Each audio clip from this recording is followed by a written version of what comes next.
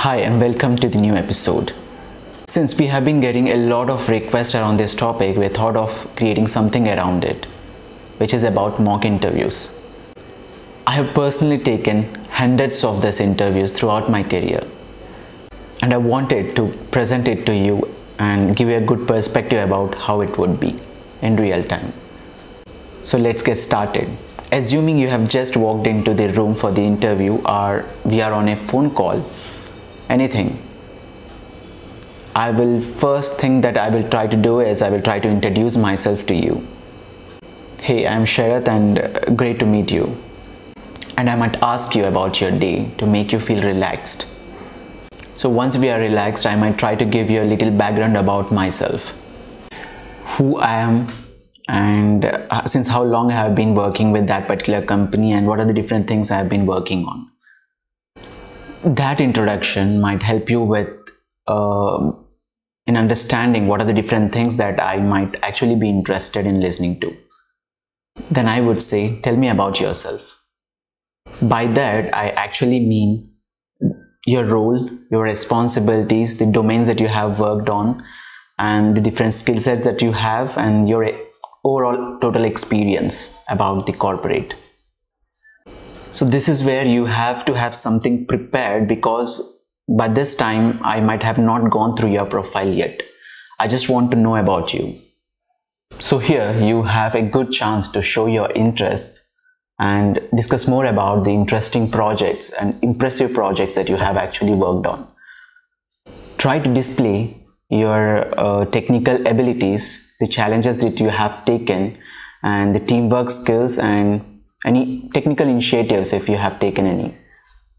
By impressive, it doesn't have to be something brand new or something totally new. Okay, it can be anything that you have recently explored or you have worked on. For example, you can try to explain the use case that you have recently worked on, or you can say some integration, different integration that you have tried out.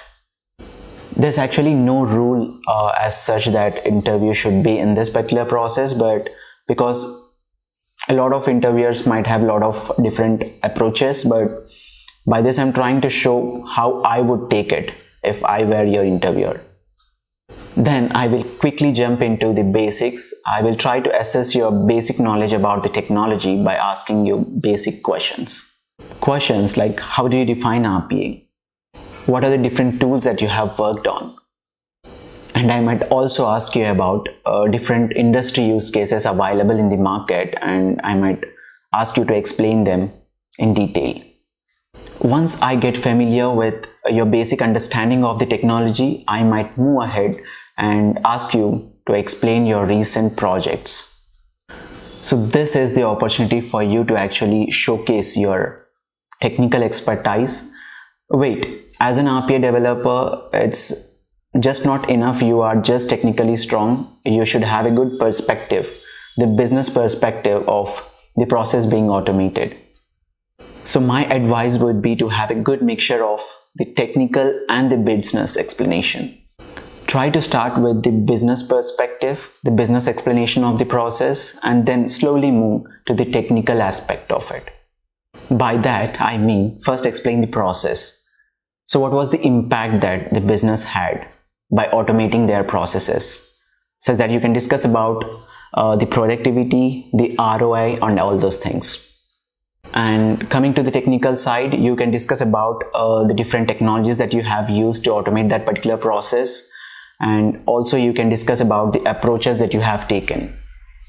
Third part, I might stress more on the things like what are the different challenges that you have overcome while implementing that particular project, or what are the different issues that you have faced and what was your resolution for that. Once all this assessment is done, I will definitely try to check your logical abilities, because that's something that every developer should be very good at, because that will actually give him an advantage when they are designing a solution, when they are trying to come up with different alternatives available.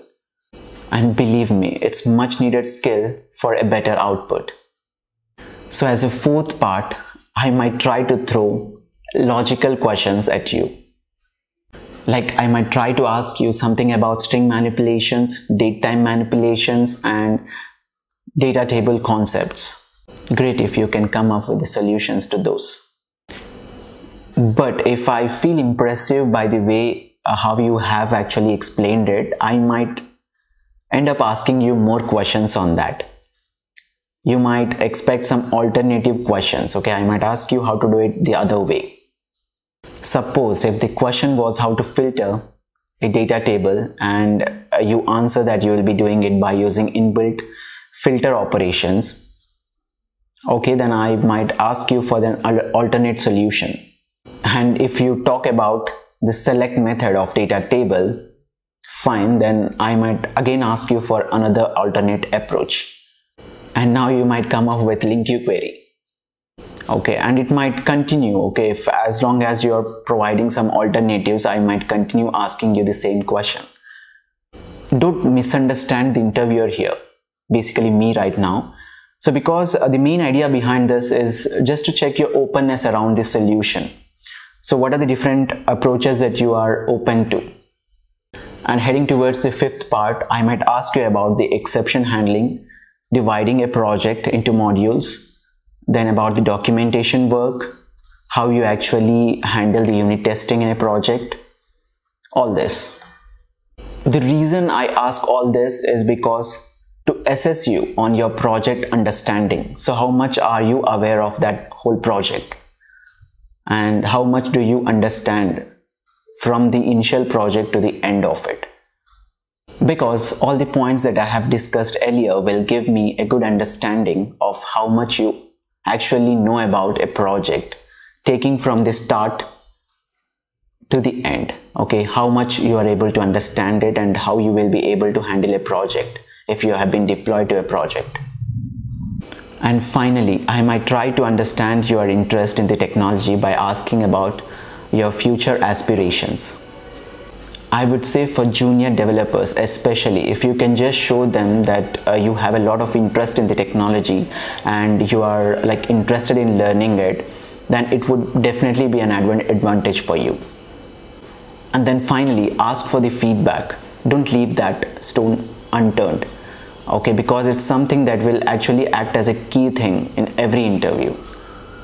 It will actually allow you to improve your shortcomings so that you will be prepared for the next interview. I hope you have found this helpful, and good luck if you are soon going to attend any interview.